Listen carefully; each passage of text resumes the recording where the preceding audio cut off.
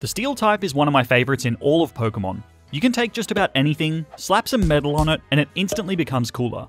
So I wanted to try a hardcore Nuzlocke of Pokemon Sword with only Steel types.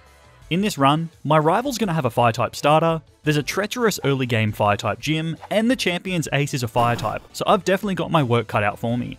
Before I start, let me know in the comments who your favourite Steel type is and why. As always, the rules of the challenge will be in the description, so feel free to check them out if you're not familiar. As much as I would love to have a Metal Grookey, unfortunately, there's no Steel type starter to choose from in the Galar region, so I'll have to get a little more creative to get my starter Pokemon. By heading over to the Isle of Armor, I can meet the Diglett guy. He's lost all of his Diglett and needs help getting them back.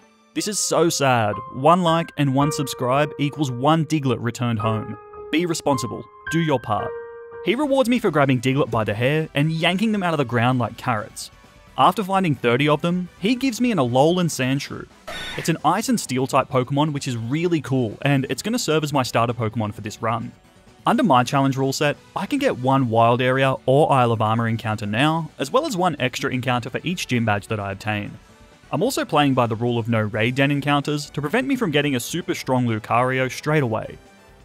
With this in mind, my first encounter is a set of house keys. I give Klefki the nickname Tool, and it's an awesome Pokemon. It gets access to some great support moves, which combos really nicely with its Prankster ability. It doesn't evolve, but its stats are really good for the early game too. My team at the moment is pretty weak, so I'm going to need quite a bit of preparation. First, I spam the Digging Duo until I can get an Ice Stone. I can use this to then evolve Sandshrew into a Sandslash. I then shake a bunch of berry trees, particularly targeting Ochre, Chople, and Citrus Berries, as these are going to be really useful. With that taken care of, I can now head to Motorstoke for some very important business like upgrading my style and printing a trainer card. While I'm here, I also buy the TMs for Light Screen and Reflect. I decided to teach these to Klefki and give it a Light Clay that was dug up earlier to extend the duration of my screens. Next up is the first real battle with Hop. His team is super physical, so I go with Klefki and set up a Reflect. I then switch into Sandslash, and Wooloo decides to start lowering my attack with Growl, but a Swords Dance can nullify this. After using Defense Curl, the power of Rollout is doubled, taking Wooloo out in 2 turns. Fortunately, I land my attacks and sweep the rest of Hop's team with Rollout. That could have been dicey. Heading on to Route 3, and I'm able to catch a Klink here. Since it's a Steel Gear, I give it the very fitting nickname of Rage Against the Machine. This trainer gave me a really rough time, as his Sizzlipede is super threatening. I had to rely on an Ockerberry and landing my Rollout, but took it down. In the Galar Mine, I'm able to catch a Drillbur, but I can't use it until it evolves into an Excadrill, as it won't gain a Steel typing until then. Bede then challenges me to a battle, but his Psychic types aren't too much of a threat as they don't really deal that well with Steel Pokemon.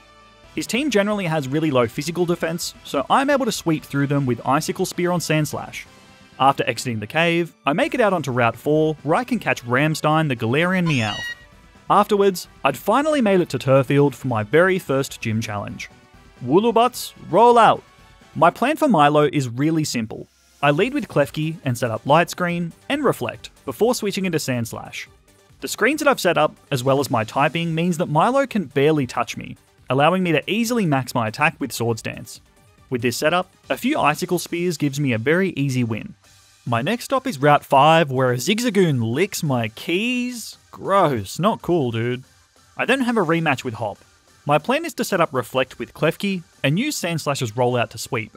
But Wooloo crits on a 4 times effective double kick, which really hurts. It only goes for tackle afterwards though, which does much less damage, and I'm able to land 2 Rollouts for the KO. Raboot will outspeed my Sandslash, but Reflect and Ockerberry should help me live a Flame Charge. But it went for round anyway, and fell to Rollout, as does Corvisquire a short time later. I can now breathe a huge sigh of relief because that fight was stressful. I hate having to rely on Rollout not missing, but it's my best option at the moment for dealing with fire types. After exiting Route 5, I make it to Holbury where Oleana is on patrol. I'm now clear to take on the next gym, but where did all of these people come from? There's like 10 houses in this town. Nessa can be really tough as her water types resist my steel. I do have a plan though, and it revolves around Klink. I go with my standard opening of using Klefki to set up both Light Screen and Reflect. This helps Klink survive while I increase its defenses with Charge and Iron Defense. The combination of Leftovers and Protect also helps to keep me healthy while I set up. Once my defenses are maxed, I'm able to knock out Goldeen with a Thunderbolt. Arrokuda is pretty frail, so it too goes down with 2 Thunderbolts. Last is Dreadnought, and my goal is to stall out the Dynamax. I've been sure to manage my Protect PP throughout this fight, and it's this, combined with my defense increases, that helps me stall out the Dynamax. I've taken a lot of damage, but I have enough bulk to land 2 Thunderbolts, finishing the fight and earning my second badge. To celebrate, Rose treats me to a really nice dinner, but look at the size of those earrings. You know what they say about big hoops. Into the second Galar Mine, where Bede wants a rematch. I can handle this fight by sending out Meowth, and using Hone Claws to boost my attack. Thanks to Bede's Pokemon having a low physical defense, Meowth can very easily sweep through his team with Metal Claw. I then encounter a Stunfisk. It gives me a really hard time as it just won't get in the ball. I consider running as it starts to get really dangerous, but just in time, I managed to catch it. Next was a battle with Team Yell, and I had a really close call with a Pancham who nearly knocked out my Meowth with Low Sweep. A switch into Klefki helped me finish the fight safely, but that was way too close. In the Motorstoke outskirts, I'm able to catch a Pawniard, which is basically just a walking knife rack. I give it the nickname Slayer, but its timid nature is really not ideal. This brings me back to Motorstoke for a battle with Marnie. Klefki's Fairy type gives it a really good matchup against Marnie's Dark types. First, I use Reflect to reduce my physical damage, and then combo this with Draining Kiss, which does really big damage while also recovering HP. It's a pretty easy sweep, but I did come really close to overleveling here, so I'll have to box Klefki right up until I battle Kabu. It's now time to take on the Motorstoke Gym, but even the Gym challenge is dangerous as I've got to take on Fire types, and sometimes it's a 2-on-1. I managed to get around this by teaching Sand/Earthquake and giving it Occa Berries. This reduces the risk, and I can make it to Kabu without too much trouble. I spent ages preparing a strategy and upgrading my movesets for this fight. I have a plan, but there will definitely be blood spilt. I lead with Stunfisk, and my main goal is to set up Stealth Rock. This will land big damage on Kabu's next 2 Pokemon as they're sent out.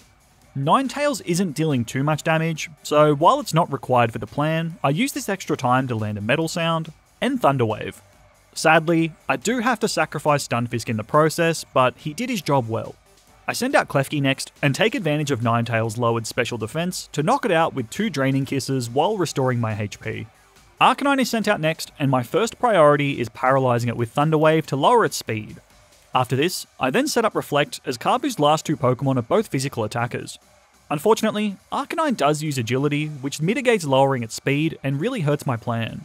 I slowly chip away with Draining Kiss, and just before Klefki falls, I switch into Meowth, who is unfortunately sacrificed in the process. However, this does give me a safe switch into Sandslash, and I go for Rollout. Arcanine was fully paralysed, but I did have an Occa Berry anyway. With Rollout connecting, Arcanine falls. Last is Centiskorch, and it loses half of its health straight away to Stealth Rock thanks to its 4x Rock weakness. Sandslash outspeeds, and thankfully lands a second consecutive rollout to finish Centiskorch and give me the 3rd badge. That fight was treacherous, and we lost some really good Pokemon there, but I'm just glad to have made it through because I spent way too long planning that. A short peruse through the wild area brings me to Hammerlock, where I can buy a Rain Dance TM. Gee, this would have been really useful like 5 minutes ago. Sonia shows me Galar's most sacred treasure, the subscribe button. Don't you just want to press it? My team is looking a little worse for wear, so I'm going to need to find some reinforcements. But with 3 new badges, I can head into the wild area to grab 3 new Steel Soldiers. First up is Honedge, who has a really cool ghost typing which will help me deal with fighting types. Next is Riolu, who as you probably know becomes an absolute monster once it evolves. Finally, I head over to the Isle of Armor, where I'm able to catch Skarmory. It's a defensive tank with an immunity to ground types which really complements my team. Thanks to the high level cap, I can also evolve Drillbur into an Excadrill, which is now usable thanks to being a Steel type. After raising Riolu's friendship, it evolves into a Lucario. This guy is a powerhouse, and it can be either a physical or special attacker. I'm probably going to lean towards special for most of this run, as Steel type already has some pretty good physical attackers. While westbound on Route 6, I'm able to find my next encounter, Durant. The rest of this route is pretty clean, bringing me to Stow-on-Side for a rematch with Hop. I introduce him to my Lucario, who rips Hop apart. It is an absolute slaughter. With that taken care of, I can now challenge the Stow-on-Side gym, whose leader uses fighting type Pokemon. While fighting is a weakness of Steel, I do have a strategy and it is really cheesy. After adding Honedge to the team, I evolve it at level 35, and then use a Duskstone which I got from the Digging Duo to evolve it once more into an Aegislash. This guy is the only Pokemon that I intend on using for the next gym. B's lead is a Hitmontop who knows only normal and fighting type attacks. Aegislash's Ghost type means that it can't be hit by anything that Hitmontop can throw out. This means that I'm completely free to max my attack with Swords Dance and my speed with Automize. From here, it is a very easy Iron Head sweep. That was way too exploitable. After the battle, Bede challenges me to a rematch, but my team is just way too powerful for him at this point, and I quickly sweep him with Iron Head. After quickly moving through the Glimwood Tangle, I've made it to Bolonlia for another gym battle. As the first gym trainer reminds us, Steel is a weakness of Fairy type, so this should be a pretty manageable gym. Opal's lead is a Weezing, and it is pure garbage. I can easily boost my attack with Hone Claws, and take Weezing down with Iron Head. Mawile is sent out next, and it lowers my attack with Intimidate, but an Earthquake quickly takes care of it. Togekiss is sent out next, and I first go for a Hone Claws as I'll need to be at +2 attack. After this, one Iron Head takes it down. Last is Dynamax Alcremie, but with my attack at this level, it's guaranteed to go down in one Iron Head, giving me the win and badge number 5. That was embarrassing, Opal. How can you be a gym leader for 300 years and still get smacked around like that? Now on to Route 7, where Hop wants a rematch, and while Cinderace is the only threat on his team, it's a really big threat. With Klefki, I set up Reflect, and I've given Excadrill an Occa Berry to help it tank a Pyro Ball. But the AI went for agility anyway, so it didn't matter in the end, and Cinderace fell. The rest of the battle was otherwise clean, giving me another win. While still on Route 7, I was able to catch a Corviknight, who is kind of like the Wish.com version of Skarmory. Klink also evolved into Clang, and I ran into a Berserker, and it just reminds me of what could have been. There isn't too much for me on Route 8, but I am able to catch a Bronzong here, before quickly moving through to Circhester City. After navigating through the harsh sandstorm, it's time to take on Gordy, who can't be taken lightly. While Steel types do have the advantage against Rock types, his Barbaracle and Colossal can be deadly. I decided to lead with Clang, and Barbaracle uses Shell Smash. Thanks to the defense drop from this, one Thunderbolt is able to knock it out. Next is Shuckle, who can be annoying, but it's not really a huge threat. After lowering its defense with Screech, I switch into Excadrill and slowly chip away with Iron Head until it finally falls. I need to make sure that Excadrill can outspeed Colossal, and my speed was lowered by Rock Tomb, so I decided to switch into Klefki and set up Reflect, and landed Thunder Wave onto Stonjourner. By bringing Excadrill back out, I reset the speed drops and raise my attack to +2 with Swords Dance, and then take Stonjourner down with Earthquake. Last is Colossal, and it's a really hard hitter and can also do huge damage with Heat Crash. However, I'm faster, and thanks to my attack buffs, I'm able to take it down in one shot with Earthquake, finishing the fight and giving me badge number 6. After the battle, Sonia discovers a new parchment from the old Galar legend. My god, what secrets are hidden in this sacred text? Hop wants another rematch, but this is really similar to my fight with B. His double lead has no moves that can hit Aegislash, leaving me free to max my attack and speed before sweeping him very quickly with Sacred Sword. A short surf across Route 9 brings me to Spikemuth. Marnie refuses to let me see the shed that she was raised in and demands a battle. Her Liepard lead is really frail, and one Aura Sphere from Lucario takes it down with ease. Scrafty is a little more threatening, so I switch into Klefki, as its Fairy type gives it a much better matchup. Draining Kiss hits it hard while restoring my health, allowing me to take Scrafty down. Morpeko is next, but it's a really similar story and Klefki handles it. Toxicroak can't really hit my Steel types, so an eventual switch into Excadrill lets me take it down with a single Earthquake. That gives me the win, and I can now access Spikemuth to take on the next gym. The lead appears he's holding a concert, and my heavy metal team is about to open up the pit. I go with Lucario, and raise my special attack to +2 with Nasty Plot. Scrafty does no Brick Break, but a Troupple Berry helps mitigate the damage from this, and Aura Sphere takes it down on the next turn. Obstagoon is next, and I expect it to use either Obstruct or Counter. I get greedy and try another Nasty Plot. It ended up going for Shadow Claw, but I lived it comfortably and can KO it on the next turn with Aura Sphere. Next is Malamar, but it too goes down in one shot. Skuntank nearly knocks me out with Sucker Punch, but Lucario just hangs on and finishes it with Aura Sphere.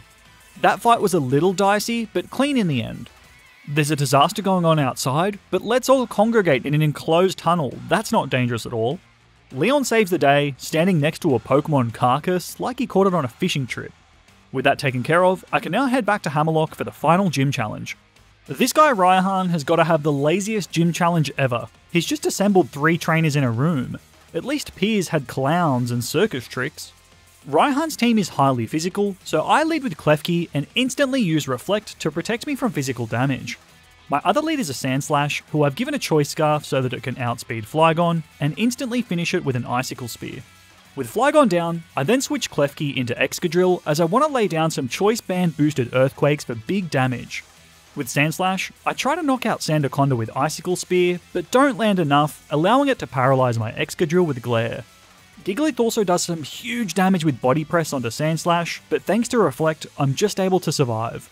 As Earthquake will damage everyone on the field, I switch Sandslash out into Skarmory, who won't be hit by the friendly fire due to its flying type. As an added bonus, Sandaconda also tried to use Earth Power on that slot, so Skarmory was also immune to that too. With one big Earthquake, Excadrill picks up a double KO. Last is Dynamax Duraludon, and it's really tough, but it is a 2-on-1. Before going into the fight, my plan was to land 2 Earthquakes with Excadrill, but I'm slower than Duraludon due to paralysis. I don't want to risk losing Excadrill here, so I land only 1 Earthquake before switching into Klefki, who survives a Max Knuckle due to Reflect and its Fairy typing. A Metal Sound from Skarmory lowers Duraludon's special defense, and on the next turn, Klefki's able to take it down with a Draining Kiss.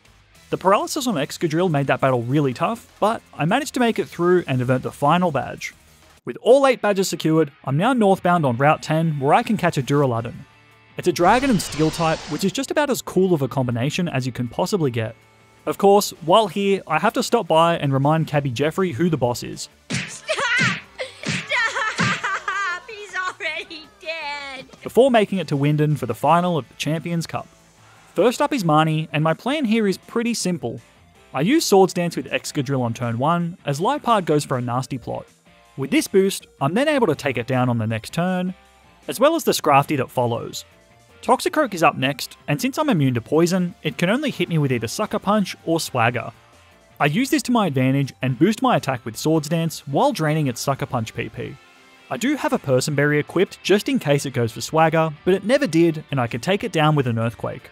With my attack maxed, the rest of Marnie's team gives me no trouble at all, and it's a pretty clean fight. Our last battle with Hop was completely free, but unfortunately, he hasn't really learnt his lesson yet. He still leads with Double, although he has taught it Zen Headbutt now, it barely does any damage. I'm still free to max my attack and speed, while Leftover's Recovery can heal off the little damage that Double can do. Once again, this setup leaves me free to completely sweep his team. You were a good early game rival, Hop, but get rid of that sheep. It's now time to take care of everyone's favourite villains, Macrocosmos. This involves quite a few double battles with Hop, and it's really satisfying as I get to knock out his double over and over again with Earthquake like lambs to the slaughter. This brings me to Oleana for another tricky battle, but my plan is quite simple. I lead with Excadrill and quickly remove Frostlass with an Iron Head. This baits her into sending out Milotic next, which is exactly what I wanted. I then switch into Klefki and paralyze it, as well as setting up Light Screen. I can then switch into Aegislash and raise my speed and attack. From here, a Sacred Sword is enough to take care of Milotic, Salazzle, and Serena. Last is Garbodor, but unfortunately I couldn't take it out in one shot, and Aegislash sadly falls to a Max Quake. Skarmory's bulk lets me stall out the Dynamax, and I can then finish the fight with a Drill Peck.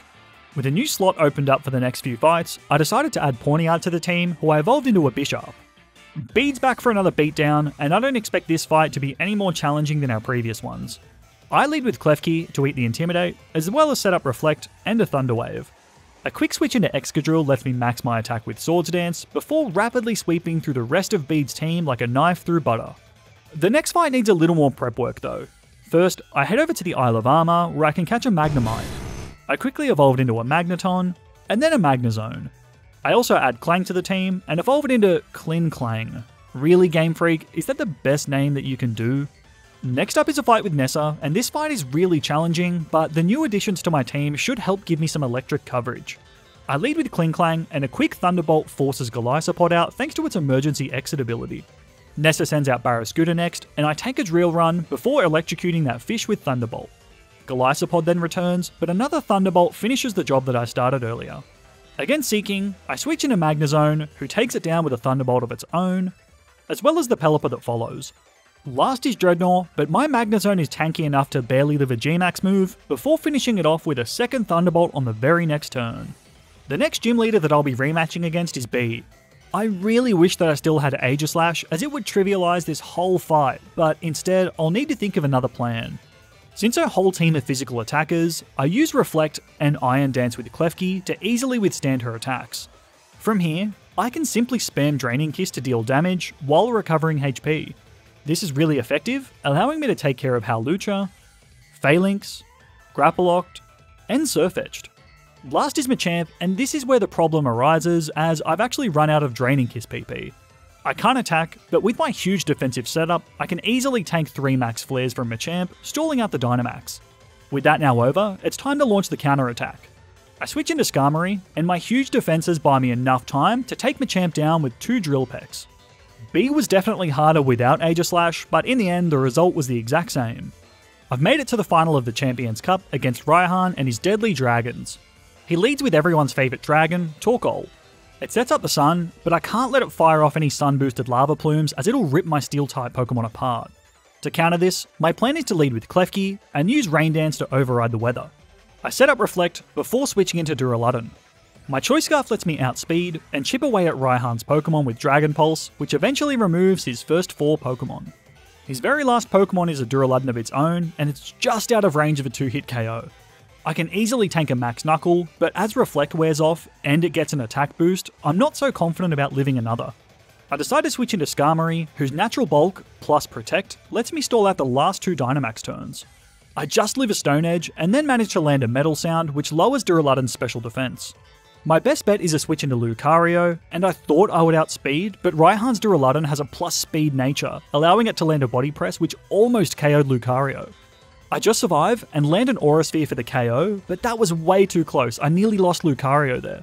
Rose is trying to carry out some evil deeds, and I know just the thing to stop him, a rusted children's toy. It's a Steel-type showdown, and my plan is incredibly cheesy and it revolves around Skarmory. Rose's whole team are physical Steel types, and so Skarmory's huge defense, combined with 3 Iron defenses, makes me untouchable. Leftovers helps to keep me healthy, and I can use this time to max my attack with Swords Dance. The rest of the fight is just a Drill Peck spam fest. Even G-Max Copperaja can barely touch me as I sweep Rose's team. The tactics are dirty, but it gets the job done. To save the day, I'll need to stop Eternatus, but this fight horrifies me as the AI is just so random, you never know what it's going to do. I decided to go with Assault Vest Duraludon, but was quickly weakened. I decided to switch into Klefki, as only one of Eternatus' moves can hit me, but of course, that's the one it chose, and it did big damage with a Flamethrower.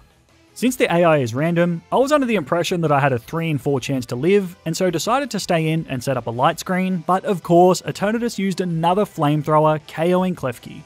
As evidence of how random the AI is, on the very next turn, it tried to use Cross Poison against Lucario.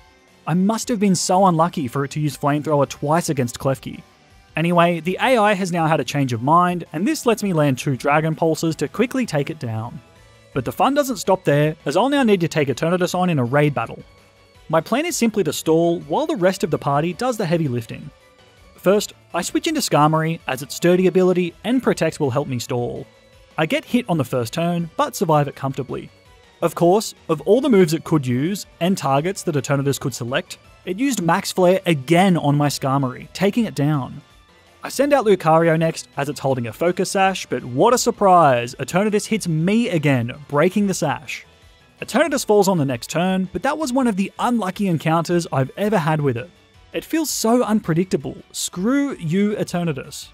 This brings me to the grand finale of the challenge, against Leon and his powerful and diverse team.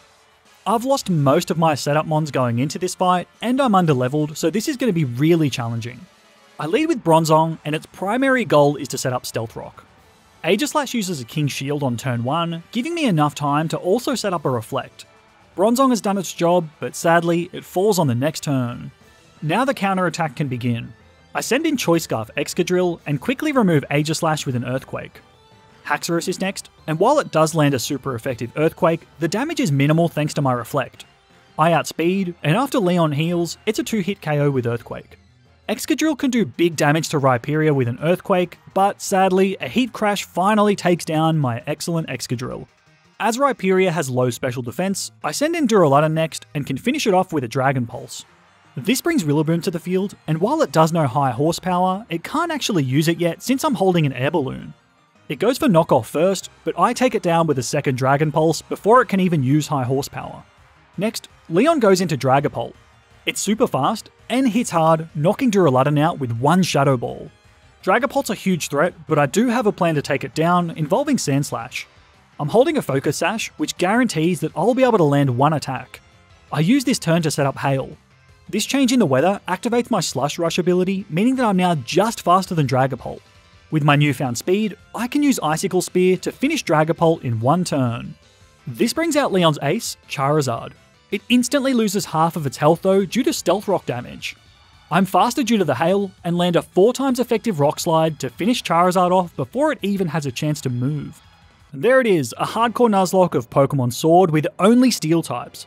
If you want more hardcore Nuzlocke challenges, make sure to click this playlist to check out more of my runs just like this one. Let me know in the comments who your MVP was, and subscribe to the channel. It's completely free, but it really helps me out. Take care, and I'll see you in the next video.